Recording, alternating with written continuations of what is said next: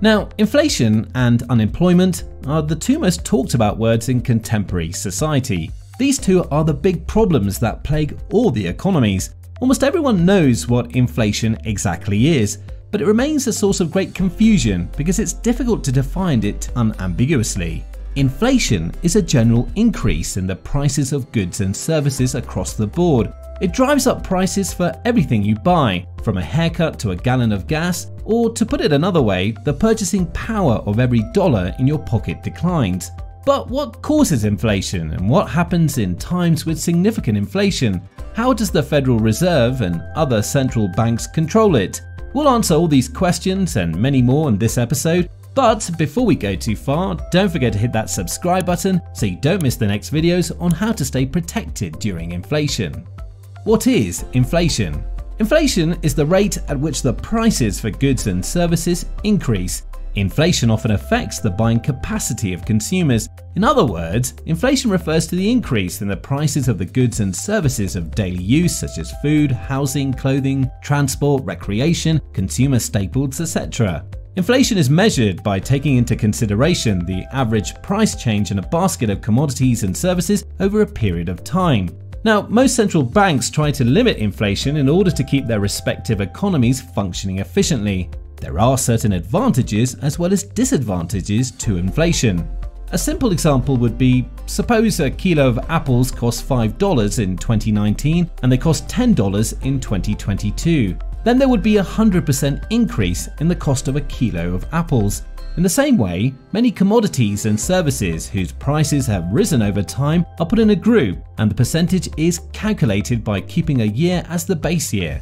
The percentage of increase in prices of the group of commodities is the rate of inflation. Causes of inflation. Inflation is caused by multiple factors. Here are a few. Money supply.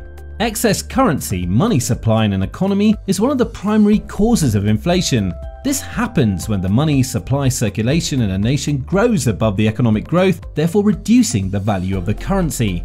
In the modern era, countries have shifted from the traditional methods of valuing money with the amount of gold they possess. Modern methods of money valuation are determined by the amount of currency that is in circulation, which is then followed by the public's perception of the value of that currency. National debt. There are a number of factors that influence national debt, which include the nation's borrowing and spending.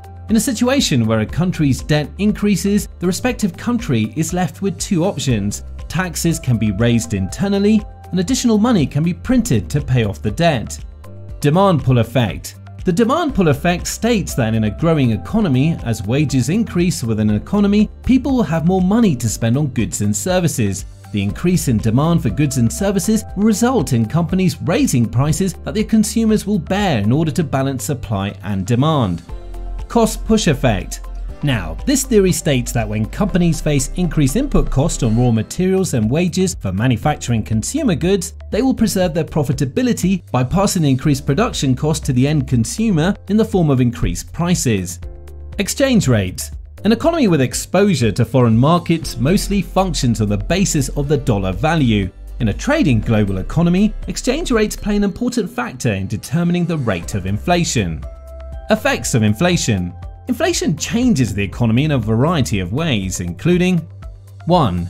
Erodes purchasing power. This is inflation's primary and most pervasive effect. An overall rise in prices over time reduces the purchasing power of consumers, since a fixed amount of money will afford progressively less consumption. Consumers lose purchasing power whether inflation is running at 2% or at 4%. They just lose it twice as fast at the higher rate. Compounding would ensure that the overall price level would increase more than twice as much over the long run if long-run inflation were to double. 2. Hurts the poor disproportionately. Lower income consumers tend to spend a higher proportion of their income overall and on necessities than those with higher incomes, and so have less of a cushion against the loss of purchasing power inherent in inflation. This is what economists mean when they note that lower incomes correlate with a higher marginal propensity to consume. Policymakers and financial markets participants often focus on core inflation, excluding the prices of food and energy, which tend to be more volatile and therefore less reflective of longer-term inflation trends. But lower income wage earners in developed economies and most people in developing economies spend a relatively large proportion of their weekly or monthly household budget on food and energy and commodities hard to substitute or go without when prices spike. 3. Keeps deflation at bay. The Federal Reserve aims for inflation of 2% over the long run to meet its mandates for stable prices and maximum employment. It targets modest inflation rather than aiming for steady prices because a slightly positive inflation rate greases the wheels of commerce, provides a margin of error in the event inflation is overestimated, and deters deflation, the overall decline in prices that can be much more destabilizing than comparable inflation. 4. Can cause painful recessions. The trouble with the trade-off between inflation and unemployment is that prolonged acceptance of higher inflation to protect jobs may cause inflation expectations to rise to the point where they set off an inflationary spiral of price hikes and pay increases, as happened in the US during the stagflation of the 1970s. To regain lost credibility and convince everyone again it would control inflation, the Federal Reserve was subsequently forced to raise interest rates much higher and to keep them high longer. That in turn caused unemployment to soar and to stay high for longer than would likely have been the case had the Fed not allowed inflation to spiral so high. 5. Hurts bonds, growth stocks.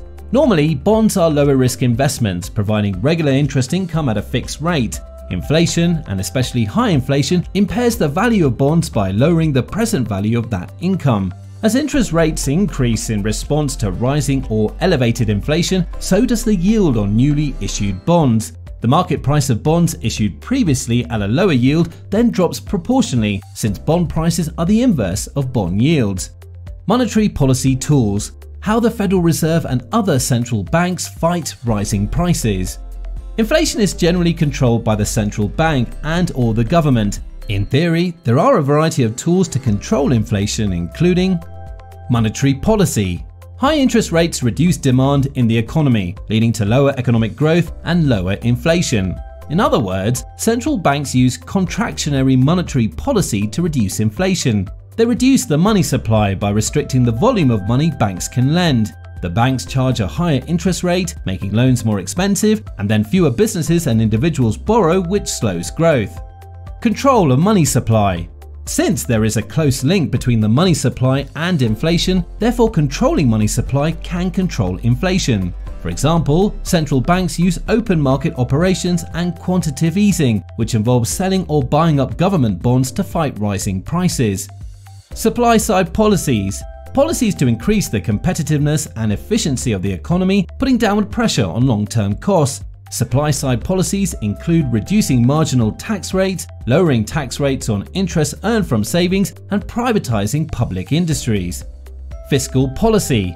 A higher rate of income tax could reduce spending, demand, and inflationary pressures. The two major examples of expansionary fiscal policy are tax cuts and increased government spending. Both of these policies are intended to increase aggregate demand while contributing to deficits or drawing down budget surpluses. Wage price controls. Trying to control wages and prices could, in theory, help to reduce inflationary pressures. However, they are rarely used because they're not usually effective. How to protect yourself. When it comes to protecting yourself against inflation, the most straightforward strategy is to invest in commodities that tend to hold their value, no matter what the economy is doing. Gold is the commodity most often used in this way because of the fact that it has held its value remarkably well over the past 100 years. There are other strategies though. Certain types of asset class tend to perform better and are therefore more likely to outperform the market when inflation is occurring. Because of this, investors can plan for inflation by investing in asset classes that tend to outperform the market during inflationary climates. Inflation is really not something that we can control. It's going to happen no matter how much we wish prices would stay steady. But by being mindful of your portfolio and adding to your income passively, you should be able to sell through any increase in prices without having to change your lifestyle. That's it for this episode. Please give us your feedback in the comments section below. To watch more episodes on financial topics like this, hit that like and subscribe button. If you want to support us even more, buy us a coffee from the link in the description. Good luck and see you in the next episode.